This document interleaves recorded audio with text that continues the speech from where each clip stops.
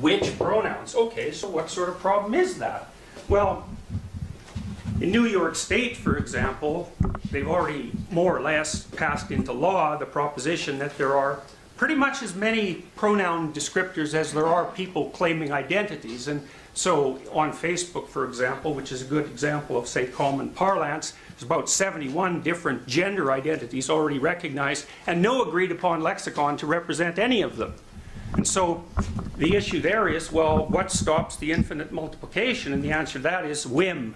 And that's actually written into the law because the law already states that your identity is predicated on your subjective. And I would say whim. And that's also wrong. It isn't. So I was watching Louis C.K. the other night, and you know, he's a great philosopher. And he said that if you, and I'm sorry, I don't normally use profanity, but Louis C.K. does, and I am quoting him, and he said, well, if you call someone an asshole, they can't actually object because it's not up to them. It's up to someone else to determine if that's the case. Because that identity classification is actually a socially negotiated process. And that's the thing about your identity. The idea that your identity is a subjective construct. It's like, and I'm being literally truthful about that, that's what 2-year-olds think. And that's why they can't play with others. So 2-year-olds are egocentric. And they cannot expand their conception of the world to include the minds of others. They don't really learn to do that till between 2 and 4. And by the way, if they don't learn that by 4, they never learn it. And so by the time they're 4, what they learn is that your identity is actually a negotiation. It's a negotiation from moment to moment and also throughout the course of your life. So for example, even a child who's pretending knows that. You be the mom, I'll be the dad, we'll play house. You can take on that identity and I'll take on this one. But we both have to agree on what the identity is or we can't play. So your identity is actually part of the public commons, and the idea that it's your subjective determination is, it's so primordially wrong psychologically that it doesn't even register. So, and the notion, that's already written into the law, and that's an absolute catastrophe, because in every possible way, developmentally, psychologically, philosophically, biologically, it's a completely untenable proposition, but it doesn't matter because it's already written into the law. It's like your identity, it's like your reputation. You think you get to have the reputation you want? Well, good luck with that one. We're so good at tracking reputation that if you, we have an evolved module for remembering reputation. You cheat once, I'll never forget it. And you don't get to object to that.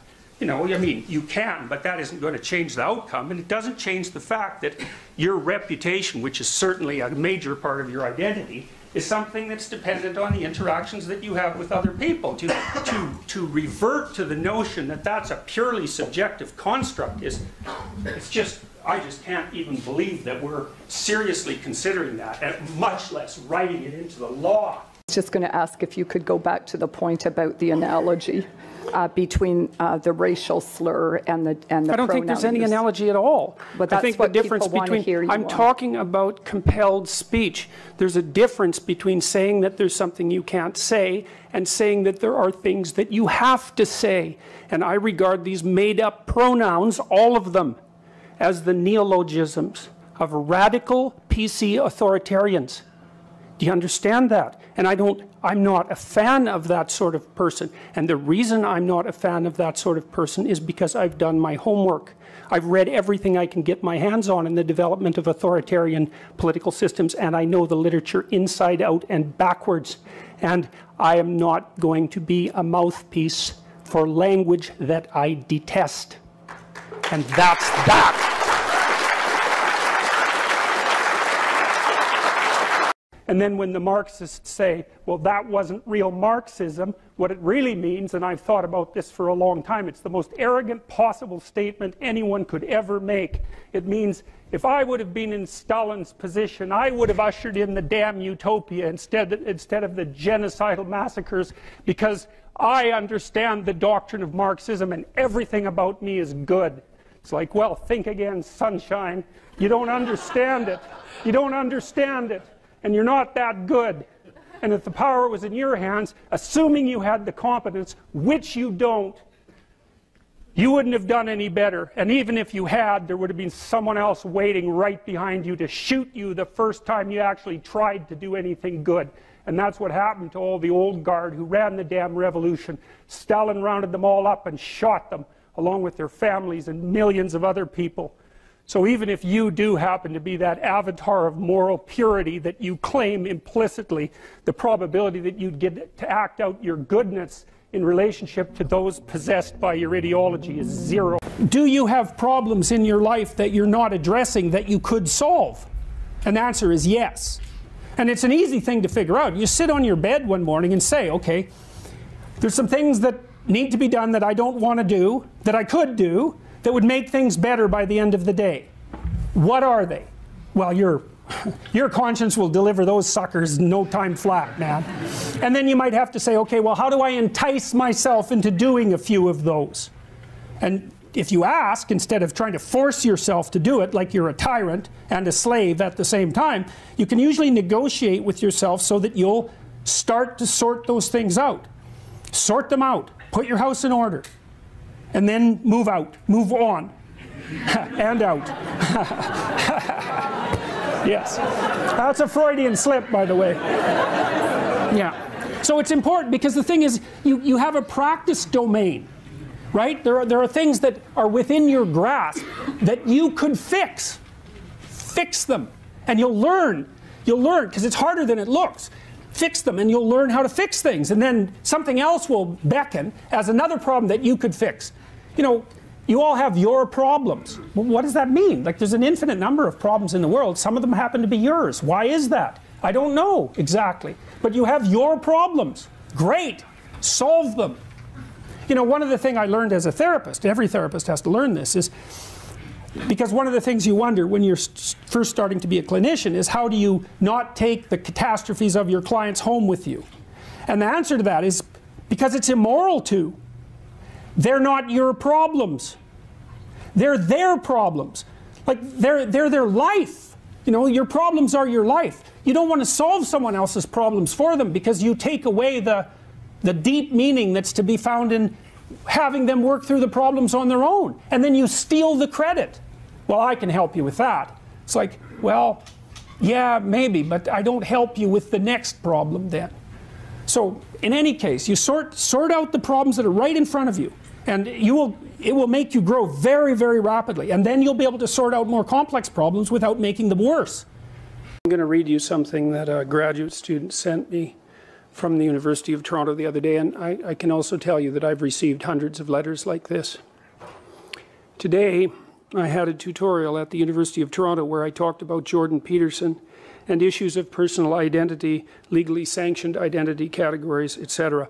I brought up a video of a tall white man in his 30s who asked students at a university how they'd react if he told them he identified as a woman, as black, as short, and as 5 years old. Spoiler alert. Students in the video resist some of the later categories a bit, but are mostly accepting. Still, students were not engaging in discussion. I asked them why.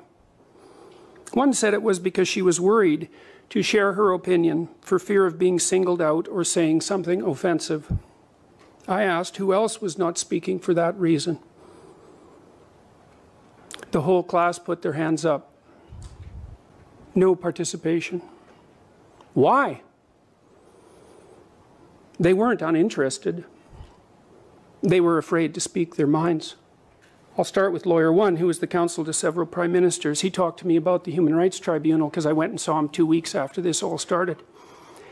Human Rights Tribunal is a kangaroo court, in my opinion, and it should be abolished as fast as possible. It's one of the many institutions in Canada that pose a threat to your freedom that is of almost unimaginable proportions. Here's what this top lawyer told me. If I'm taken in front of the Human Rights Tribunal, it will cost me $250,000. I will pay the legal costs for my opponents, and I will lose. He said, go back to your safe little life and shut your mouth. Is age-old. They're all losers. Milo's a classic example. He's an amazing person. I mean, he's he's a contradiction. He's a walking contradiction. You can't pin that guy down, right? Like, what is he? Half Jewish, half English, gay, provocateur, Catholic, who loves black guys and who appeals to American Republicans. It's like, what are you going to say about somebody like that? It's like he's a trickster figure, archetypally speaking, you know, and he's a provocateur and a comedian. And the funny thing about comedians, they're like jesters in the king's court. The jester was the only person who could tell the truth because he was beneath contempt. And that's the role that comedians and provocateurs play. They're poking and laughing and making fun. And, you know, Milo, Christ, he even dresses like a what do you call those, a harlequin. You know, he's a trickster, and trickster figures emerge in times of crisis. And they point out what no one wants to see, and they say things that no one will say. And you can say all the terrible things about him. He is a provocateur. He's an egomaniac. I don't think he's narcissistic, but because he has some real capacity for self-reflection.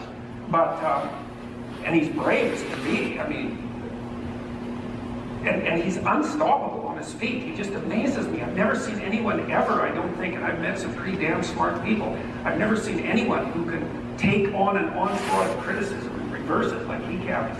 If it's not a him and if it's not a her, what is it? Dr. Jordan Peterson is a professor at the University of Toronto and joins me now because there's been this debate that's been simmering around there, and you're at the center of it, about politically correctness. And some people are saying, well, we don't need to be referred to by that certain pronoun, him or her. But what's the solution?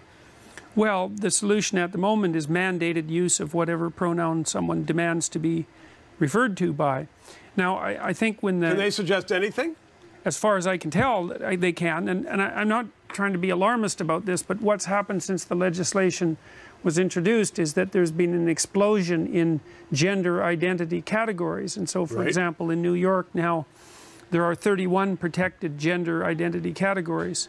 And as far as I can tell, there's nothing in the legislation that stops there from being a requirement for people to use a different pronoun for every single one of those categories. So as a professor, and you get a class at the start of the year, does someone have to have a sign on them to say which one they are, what they prefer? The practicalities of this are obviously one of the impediments to, one of the reasons for the legislation being improperly formulated, in my opinion. I mean, I believe that when people were first considering drafting this, they thought maybe there would be 2.1 genders, something like that, you know, so there'd be he, she, and some alternative term which we haven't settled on. It's sort of like years ago when it was Mrs., Miss, and people said then, well, we want Ms., but there's only one Ms. Yes. So there's 3 categories. What you're telling us now is that there could be 40, there could be more. Well, there's 58 on Facebook. And so what is the administration of the university saying to you when you say, well, this just is unworkable?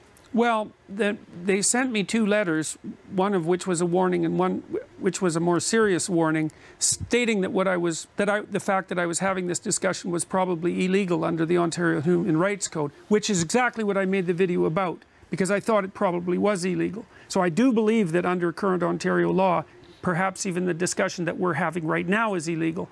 And you know, you might think that they aren't running in here to arrest us right now. Well, we're fine for now. Yes, we're fine for now. But the university took that seriously enough to warn me.